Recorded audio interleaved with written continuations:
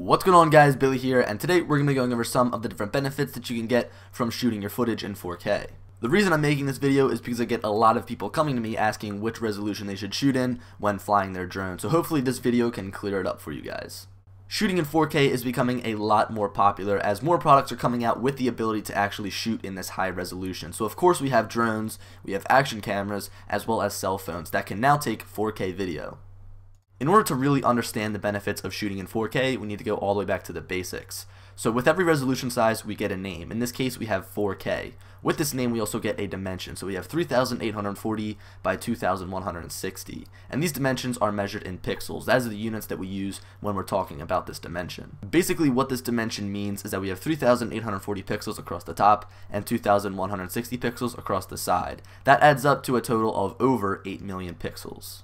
Another way to really understand the benefits of shooting in 4K is to take a look at it compared to the other resolution sizes. Here we have 720p, 1080p, 2.7K, and 4K. Some of these resolution sizes also have a different name. So for example, 720p is known as HD, 1080p is known as Full HD, and 4K is known as UHD or Ultra HD. Now 1080p is the most common resolution size to shoot at, as this is pretty much the standard across the board. A lot of monitors are 1080p, almost all TVs are 1080p, all broadcasts are 1080p. I mean, really everything right now is 1080p, is looked at as the standard. But if we look at that compared to 4K, it's only 1/4 of the pixels.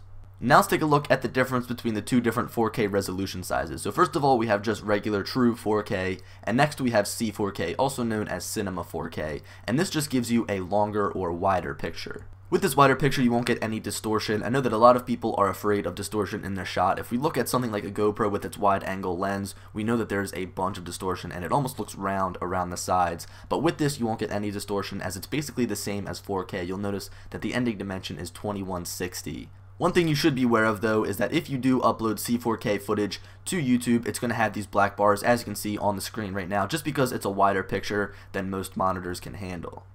Now that we're finished going over some of the basics, let's get into the pros of shooting in 4K. First of all, we're going to get a sharper image quality, and this is pretty much already stated itself. We get more pixels and a larger resolution size when shooting in 4K, which ultimately will result in a sharper image quality. The next pro that we have is that you'll be future-proofing your footage, and what I mean by this is that soon we're going to switch to all 4K. That'll be the standard. Now, just like we switched from the tube TVs with a 4:3 aspect ratio up to the HD TVs with the 16:9 aspect ratio, soon we will move on to the 4K TVs, and although they don't look that different aesthetically, they are going to have a lot of different technology inside. The reason that I shoot all of my video in 4K is that so when the standard is 4K and I have pretty much all 4K monitors in my house and I go and look at the footage, it's still going to look stunning.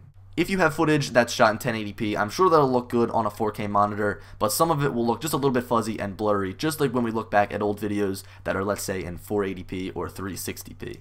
The next pro on our list is that we're going to have the ability to scale our footage down. So let's say we shoot a video in 4K, we're then able to export it in 1080p or even upload it to YouTube in 1080p, just so that maybe the upload and processing time can take a little bit shorter. But if we shot in 1080p, there's no way to go up to 4K. Being able to have the freedom and play around with the footage and export it in pretty much any resolution size that I want under 4K is always a plus.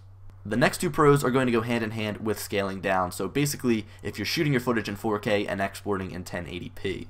Now first of all, we're going to get the ability to crop our image or crop our video without losing any quality. So let's say you're going to take a 4K image or a 4K video and crop it down to 1/4 of its size. You're still going to be good, it's still going to be considered 1080p, and from there you're going to lose no quality when exporting in 1080p. The final pro on my list is that you'll be able to get much clearer stills coming from 4K video rather than 1080p video. What I mean by a still is basically pulling a frame from a video and using it as a picture or a still image. And when shooting in 4K, the images do come out a lot more clear. I use this a lot when I'm trying to make the thumbnails for my videos. Rather than going and taking a brand new picture, I'll usually take a still or a frame from a video and use that, as it does save me a lot of time. This is a huge benefit for me as I'm always in video mode when shooting with my drone, and usually I'm never taking pictures, so therefore if I need to take a picture from one of the videos I've taken, I can. And now that we're done going over all the pros, let's get into some tests and comparisons. There are a few things that I need to warn you guys about though. First of all, I would highly recommend watching this on a computer monitor in full screen. If you're on your phone, it really won't have the same effect. Also, if you don't have a 4K monitor, you probably won't be able to see the difference between 4K and 1080p, as both will look like 1080p to you guys. So that's just something that I wanted to point out. Now our first test is going to be looking at one clip that was rendered in all of the different resolution sizes. First of all, we have C4K, then 4K, then 2.7K, then 1080p, and then 720p. And from this test, you'll be able to look at the footage and see how much more clear 4K is than 720p is. So let's jump into it.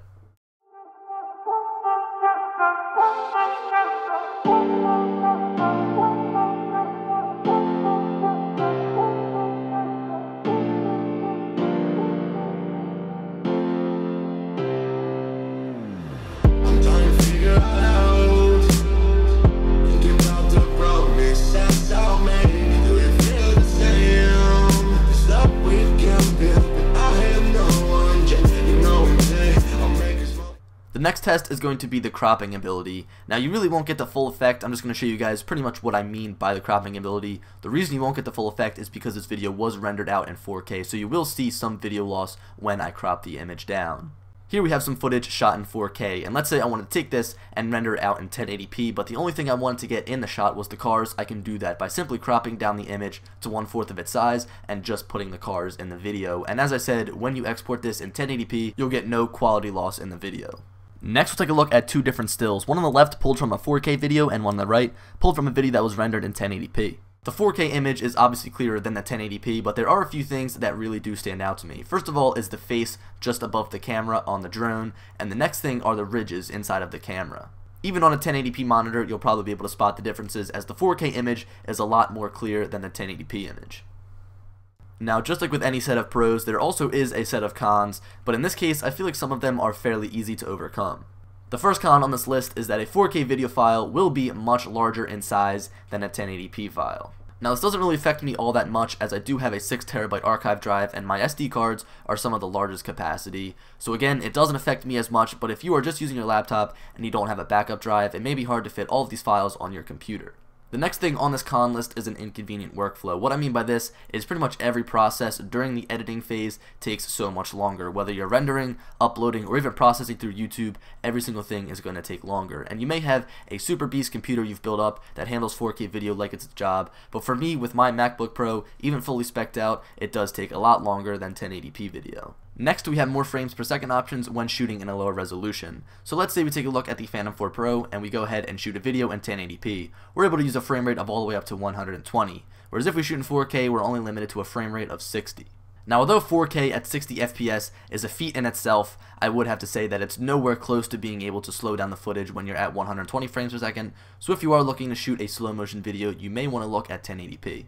The next con on our list is that it's going to be much more expensive to shoot in 4K. Now, if you look across the board, any 4K camera, whether it's a drone, an action camera, or a phone, is going to be a lot more expensive than just a regular traditional 1080p camera. This can be a big factor for a lot of people, but I have been noticing that quite recently 4K video equipment has been going down in price, as it is becoming close to standard. The final point on my cons list is that it simply is just not the standard. A lot of people are trying to play catch up right now to adapt to this new 4K resolution. A lot of cameras right now can shoot in 4K, but the only problem is that a lot of people don't have 4K monitors. So some people say, why shoot in 4K when my audience can't watch in 4K? Although I do agree with this statement, I kind of have to bring this full circle back to the future-proofing aspect. I love shooting in 4K right now, as I know that in the future I'll be able to enjoy all of my clips in nice 4K resolution on my 4K monitor.